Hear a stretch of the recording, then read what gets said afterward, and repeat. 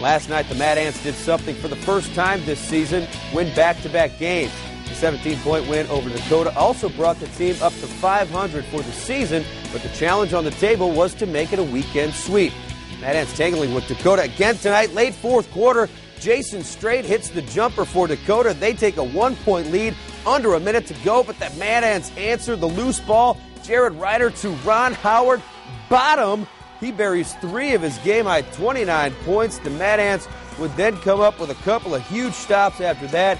Reiner, one of his 19 rebounds to go with 22 points, and the Ants hang on for the third straight win, 96-90 the final. The big fella kept the ball alive, and he penetrated, and I was sitting in the corner open, and he made a good play. I was able to knock it down. We got a tough stretch, but we're getting where we need to be. We're definitely not there yet, but we're definitely getting there. Coach talked about things aren't always going to go right, but we got to finish each possession with a rebound and play as hard as we can, and hopefully good things will happen. See how tough we were, and tonight we ended up pulling out the victory. As I told them, sometimes you got to win games ugly. You just got to find a way to compete and win games. It's a long season, and we found a way tonight to compete. Not that it was pretty, but we found a way to compete and win.